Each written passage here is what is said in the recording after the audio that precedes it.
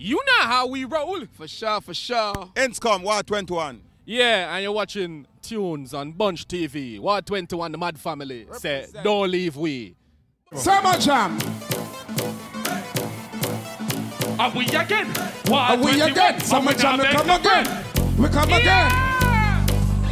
The thing that I'm proud of about this record is that, you know, it's something new away from when we just come on the scene with the past albums where we was under Jammy's supervision and we did leave Jammy's. So like now we grow up to a certain level where, you know, we kind of have more understanding. Are we again? War 21, and we now beg no friend. Yeah. Summerjam put up the One job. It's a big market and we receive a lot of love from the people.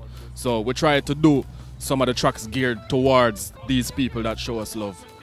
So we collaborate our style with a little 1 and 2 European producers, whatever. When they clad you, me and me the gun we slaughter you. Outlaws every single part of you. Up on my mind, me gun me hold the thought of you. Me gonna sing shooby-dooby-doo-be-doo. Boy, you hear like I him name Scooby-Doo. Basically, one of the things we're proud of is the amount of work that we actually did.